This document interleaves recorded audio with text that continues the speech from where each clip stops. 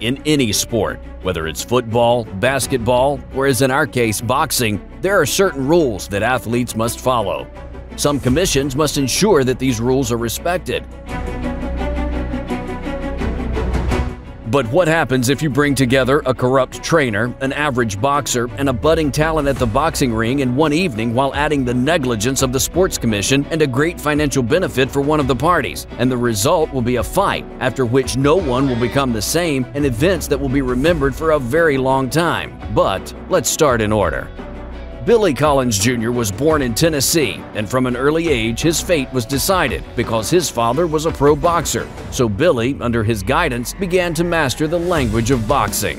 And now, Billy, for 21 years, he's an excellent boxer with a great future and has 14 victories in the pro with 11 knockouts. The public loves him very much and calls him Irish. This is the nickname Billy received.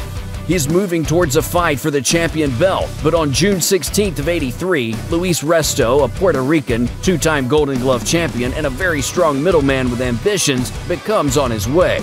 But Resto was not the main character in this drama, but his mentor, Panama Lewis, who had a reputation as a very tough coach and was ready for a lot to win his players. Therefore, there were rumors that Lewis mixed his boxers with asthma medicine into the water, and it helped them like doping, but they could not prove anything. In this fight, Billy was considered the favorite, and he should have passed the Puerto Rican without any problems. But Panama Lewis had a different opinion.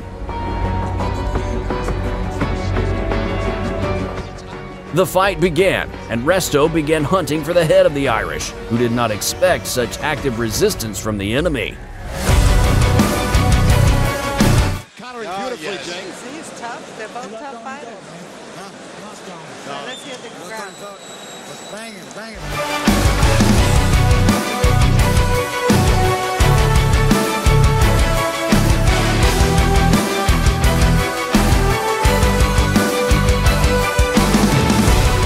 As the meeting progresses from round to round, the Puerto Rican's advantage increases, who, drinking a miracle drink from Panama Lewis, delivers hard blows to Billy's head.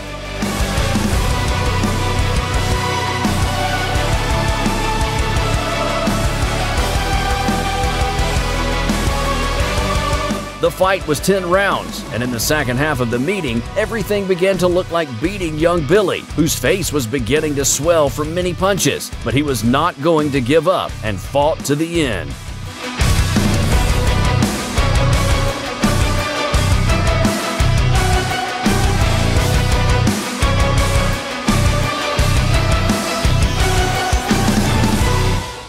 All 10 rounds were finished, and Luis Resto, at the end of the fight, came up to hug Billy. The father of the defeated Irish took advantage of the moment to touch Resto's glove, after which he began to shout and call for the commission as the glove was almost without padding. After some commotion, Michael Buffer announced Resto's victory by unanimous decision, and the boxers retreated to the area below the podium. The commission entered Resto's locker room and took his gloves as evidence, and after 3 weeks, all three were brought before the commission as the culprit.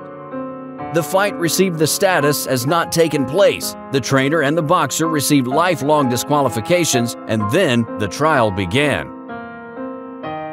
In 1996, that is, after 3 years, the battlefield Panama Lewis and Luis Resto were sentenced to 2.5 years in prison, and their accomplice died under unknown circumstances, while he changed his testimony several times, claiming that he saw Panama Lewis enter the toilet with those gloves. As for Billy Collins Jr., then after this carnage, he received a serious eye injury and ended his boxing career. 9 months after this ill-fated evening, Billy Collins Jr. died in a car accident, and many believe that it was suicide, since he could not cope with the end of his career. He began to drink and drowned in the deepest depression. But there is another opinion in which his father is partly to blame, who forbade Billy from boxing because he wanted to sue the Sports Commission for $65 million due to the negligence that evening. But the money was never obtained because the jury could not make a verdict for vague wording of the rules governing the activities of the commission's inspectors. Upon his release from prison, Luis Resto was already left without a family that abandoned him, without a home and boxing, and found shelter in the hall of the boxing basement where he trained. but he never entered the ring anymore. 25 years later, Resto still admitted that he knew about the gloves and about Panama's drink, and the toughest thing, it seems, is that his bandages were soaked in plaster and had already hardened by the time of the battle. So he beat with 2 plastered sledgehammers nothing unsuspecting Billy, and also confessed that a very large sum of money of one major drug dealer was at stake in this fight, to whom Panama Lewis promised that his ward would make an upset and win the fight. So Resto, by his own admission, went into this duel to destroy Billy. After all, this merchant's big money was at stake.